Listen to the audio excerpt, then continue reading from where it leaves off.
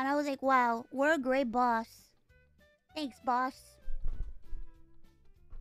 Thanks, boss. Thanks, boss. I haven't decided yet. Cause I talked to my mom about it. She's like, what? What? Your boss is gonna come here?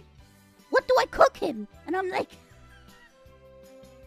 what do I cook him?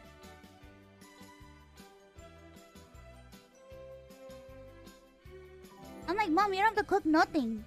He's just gonna come and I say, well, he knows you can't be there, right? And I'm like, no, I'm not gonna be. He knows I'm not gonna be there. She's like, what do I cook him? That's the first question she asked. And I'm like, you don't have to cook anything. She goes, are you crazy?